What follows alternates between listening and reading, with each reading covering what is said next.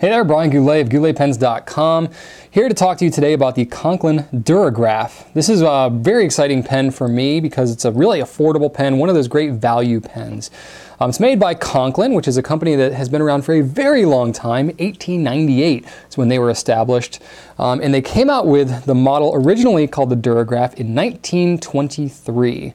Now, Conklin actually kind of disappeared for a while. The company went under and blah, blah, blah. They've recently been revived as a brand from Jaffa, who's a company out in California. They're the ones that make Monteverde as well. They also distribute Stipula, Delta, and Monteverde. So they've kind of recently revived it, and I really like what they're doing. They're coming out with some lower priced options for the Conklin models. You may have seen my video that I have on the All-American, and the Duragraph here is an even more affordable option than that. So that's part of what's so exciting about this pen, is phenomenal value that you're getting in a cast resin acrylic for only $44. It's a list price of $55, so you may see it priced around that for most places, but at Goulet we have it for $44 with a converter. It's really a phenomenal option. It's a great pen because it's professional looking, but it's not gaudy. So it looks really kind of classy and really stands out, but it's not too flashy. So I really kind of like it for that. Really solid writer, solid performer. The Conklin box is pretty large in size, honestly. This is the same box you'll see whichever Conklin you buy. So they have a standard box across all their models. But it's a dark blue box. It's kind of this like faux leather type material. It's just cardboard sleeve, but it feels nice. It doesn't feel like cardboard. It's got this nice kind of texture. It's got this gold kind of embossing on here. Really nice. And then you slide it out of here, and there'll be a couple of cards in here as well. One of them is an instruction card that tells you how to fill the pen and whatnot. And the other one is this card that kind of explains a little bit about their Collectors Club and their limited lifetime warranty that you can get through Jaffa. And then the box itself, you open it up, and it's got this embossing here on the inside, Conklin brand, and it has a pen kind of resting in here. I think it kind of looks like a coffin, but you know, it's a nice looking coffin, so that's weird, I don't know. It comes with a couple of cartridges, a blue and black short standard international cartridge in a little package there. And then the pen itself, whichever color option you buy, it will come in there, and it comes with, it's the fountain pen, and then it also comes with a threaded converter as well, which is really kind of cool because a pen in this range, it kind of could go either way, but I really dig that it comes with a converter.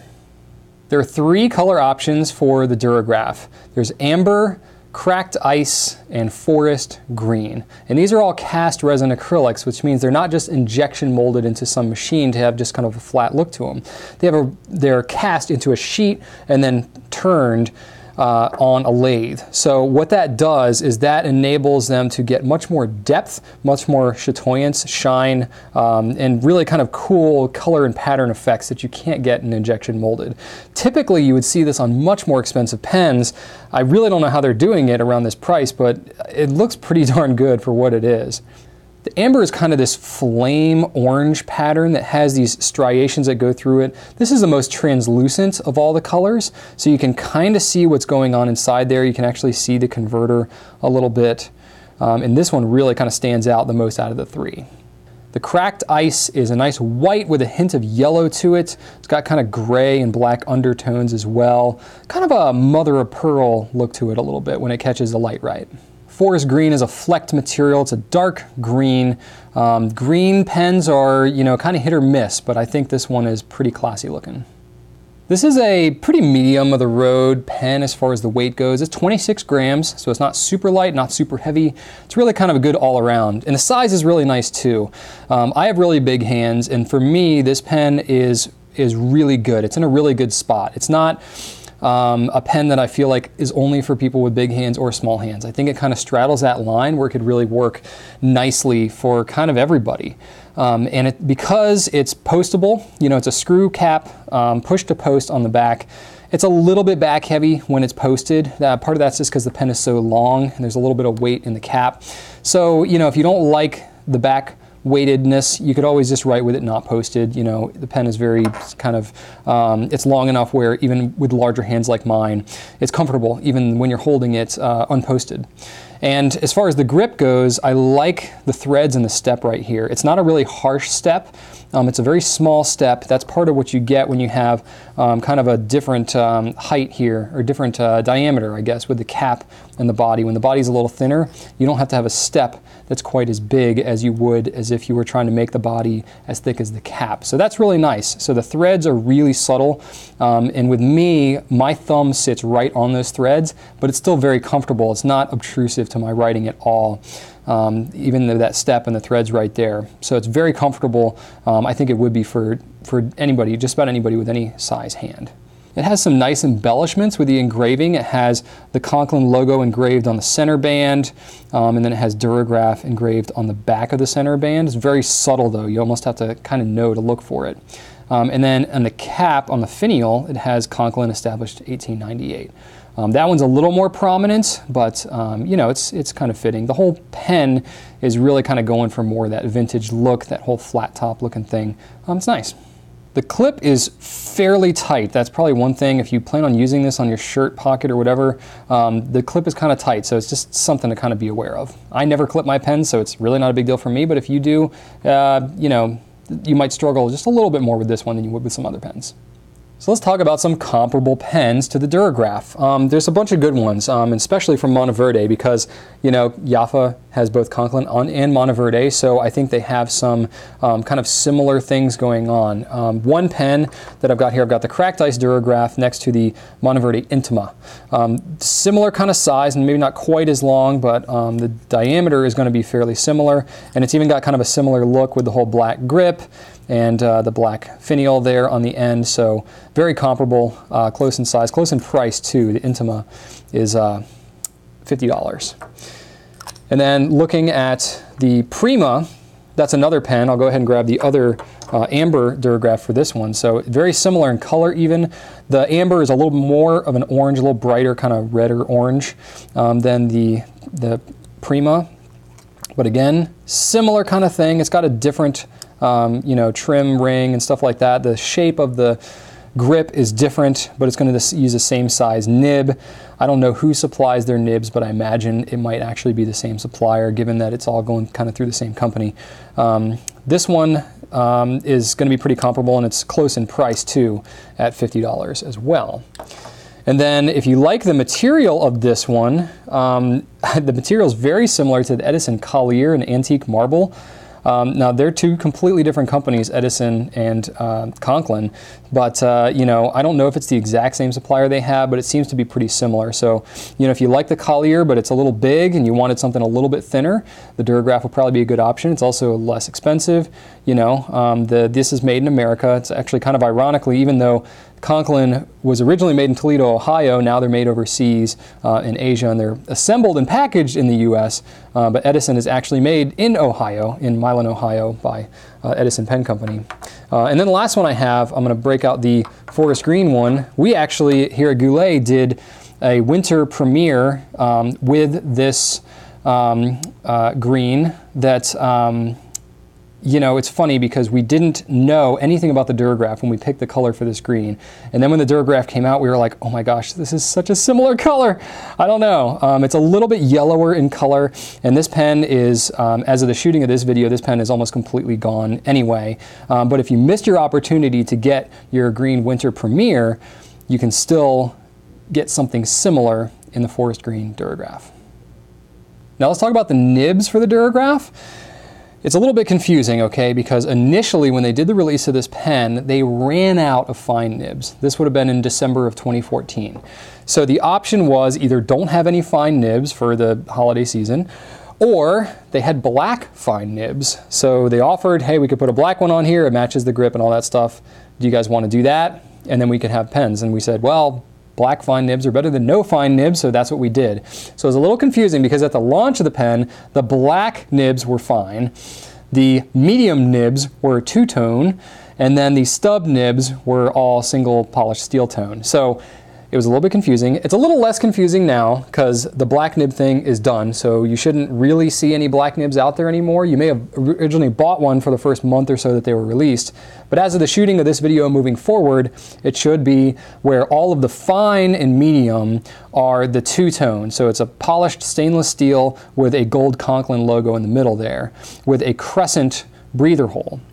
And for whatever reason, I don't know why, but the stub nibs are not two-tone, they are single-tone, and they have a round breather hole instead of that crescent one.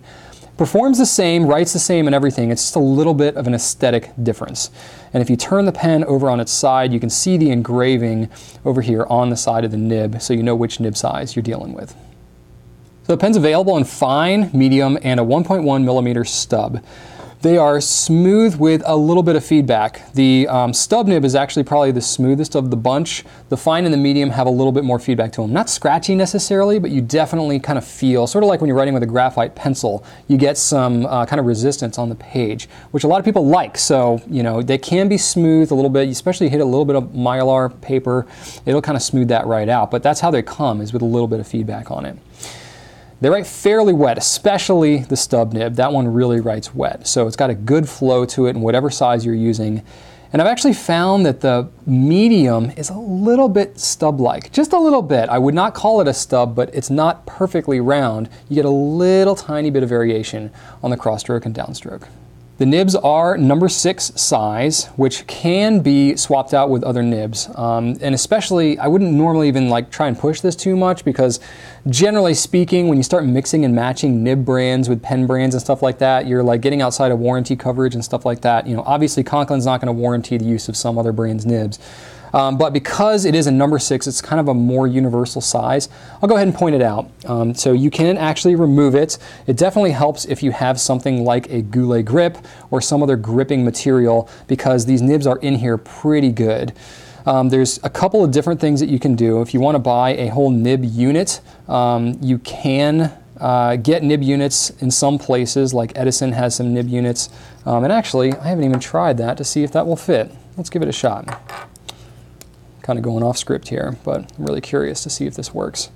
So I have an Edison nib here, and I'm seeing if the threads on the housing are the same as the Conklin, and we'll find out right now live as I'm shooting this. It actually looks to be a different thread. So the housing on the Edison nib unit will not work on the Conklin. Glad we know that now.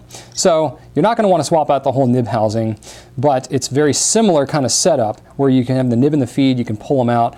That's why it's good to have something like a Goulet grip, because you want to get a good grip on this thing because it can be kind of tough to pull it out.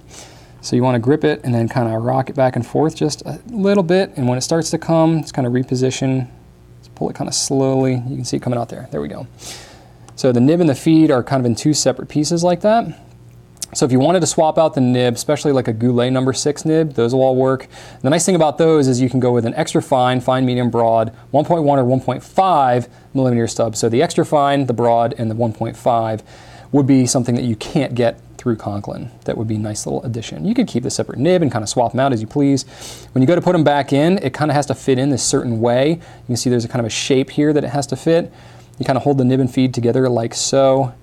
Insert that in there gently, and then press it down in. Make sure it's all aligned properly, and you're all set. So this is a cartridge converter pen, which means you can use cartridges or a converter. It's a standard international, which is one of the more common sizes out there for cartridges and converters, so that's kind of nice. And it comes with a threaded converter, which I really like because I may or may not have been emotionally scarred from previous experiences of trying to fill my pen and having the nib section actually drop off the converter and falling into my ink bottle, and then you have to fish it out with your fingers, and your fingers get all inky, and everybody asks you what happened, because if it's a red ink, it looks like you cut yourself or whatever. Anyway. It happens to the best of us, okay? But anyway, you're not going to have that happen with a threaded converter because it's going to grab onto the back of the grip and you cannot get this thing off of there. So it just makes it nice and easy, so when you're filling it, you can hold onto the converter and know that that grip is going to stay in place. So that's kind of cool. You see that on the Monteverde pens too. That must be a Jaffa thing. They have influence on that. But if you don't like to use a converter for some reason, if you want the convenience of a cartridge, you can do that as well. It comes with a couple of cartridges. The standard international short is what you're going to want to use. It just sticks right on there, and then you just press it in place, pops that cartridge open, and then you have ink and you're good to go. However, there is a standard international long cartridge option, which I initially thought like, sure, you know what, because most every pen that can fit a converter, you could fit a standard international long because it's about the same length. However, once I actually went to go and put it in there, I noticed that for whatever reason, the end of this cartridge ends up kind of sticking into the back finial of the pen. And yes, it might be long enough to accommodate it, but then it's going to get stuck and you're not going to be able to get it out if you push it all the way up in there. So for that reason, I would probably recommend that you don't use standard international long cartridges, stick to the shorties. And the last thing I want to cover about this pen is that you cannot use it as an eyedropper convertible pen. I know it's really tempting, especially on the orange, the amber one, because it's kind of translucent and it would be so cool if you could see in there, but the problem is two reasons. One is the metal threads on the back of the grip of the pen. With prolonged ink exposure, that's going to corrode and cause you some problems, and that's not ideal. And the other one is that you have this finial here, which is a separate piece from the rest of it, and it's going to be glued in there, but it might not be watertight, so you may have some leakage and stuff that would come out of the back. So all around, it's just a bad idea. No eyedropper conversion on this pen. All right, so I'm going to ink up the Duragraph. Very straightforward. I've got a bottle of ink here. Noodler's Black is my go-to because I put it in the nib nook, and this is kind of like my testing inks for the first time, or testing pens for the first time kind of ink. Pretty straightforward. If you're using the cartridge, you just pop it in there. But if you're using the converter, you got to unscrew the working part of the pen outside of the pen body. Unscrew your ink. You want to make sure that you have a paper towel or something like it handy. And then you want to take your converter and you want to push the piston so that it's all the way down. And then you want to insert the pen up into the bottle until the ink is all the way up onto the grip section. So you really want to get it in there pretty well. And the first time you go to fill it, it's going to have a good air bubble in there because this pen's never been filled before. You can see there how much of an air bubble I have. So what I'm going to do is I'm just going to expel it back into the bottle. And then just do it again. You want to go pretty slow pace. You don't need to go super, super slow. But and then you can see there I've got a much smaller air bubble. I could do this one or two more times and kind of work at it. But for the purposes of what I'm going for now, this is pretty full enough for me. And then all you got to do is wipe off the grip of the pen with paper towel or napkin or whatever you have handy. Maybe you have a terry cloth towel or something you like to use for this purpose. And then just screw the pen body back on, and it's all inked up and ready to write. All right, I've inked up actually all 3 nib sizes of the Duragraph. This is kind of a special treat for you here. So I'm going to start out with the fine nib, and you can tell which nib size it is by looking over at the nib thing over here. Got them all inked up with Noodler's Black. And one of the things about these is you're going to get nib creep. It just seems to kind of happen on here. It's part of this pen. I'm just noticing is it's like as I'm trying to wipe it off, it just kind of keeps coming. So that's something you're just going to kind of have to embrace with this pen. It's a very wet writing pen. This is the fine nib, and it's actually very, very smooth. I'm really kind of digging it. It's actually a little bit smoother than the medium even. I don't know if that's how they all are or if it's just this particular one, but it's very good. So let's see here, Conklin Duragraph, fine. It's definitely keeping up flow-wise. And this pen's actually been out for a couple of months at this point, and feedback's been pretty good overall on how these write too. So that's really kind of cool. Next one I'm going to use is the medium nib, which I have in the cracked ice right here. Yep, that's a medium. So let's see here. I'll just kind of make sure it's flowing. Yeah, this one it's got a little more feedback to it than the fine nib did. It's not bad though. It's not a huge difference, but let's see here. Conklin Duragraph, medium. It's a little bit darker, a little bit thicker line, and you can see here I mentioned that it was a little more stub-like, and you can definitely kind of see that a little bit, especially if I'm doing downstrokes like this, and then if I'm doing cross strokes. It's very slight, but there is a little bit of a difference there. It's just something that I thought I should mention. And then the last one I have here is the stub, 1.1 millimeter. This one is really wet. And I like this one because it's kind of like fake calligraphy. You know what I mean? It looks like you've spent more time writing with it than you have, but it's really just the nib itself that's causing it to write a little different. And here, when I do the X's, that's where you can really see the difference between the downstroke and the cross-stroke. You get a lot of variation there. Same thing with the figure 8s. You can really tell a difference. Now the dry time is going to be a little bit longer with this pen, with the 1.1, because it is putting down so much more ink, so that's something to be aware of. But all around, I'm very pleased with how Duragraph writes. I think Conklin's done a great job with these pens. So that's my video on the Conklin Duragraph. Try to be pretty thorough, but if you have any other questions, feel free to ask on YouTube or on the blog. I'm happy to answer whatever I can. I hope you've enjoyed this video. If you like this and you want more like it, subscribe to my YouTube channel. And if you want more details and specifications, pictures and stuff like that, go check it out on gouletpens.com. And you can also buy it there too if you really want. So hope you enjoyed this. Thanks so much for watching, and write on.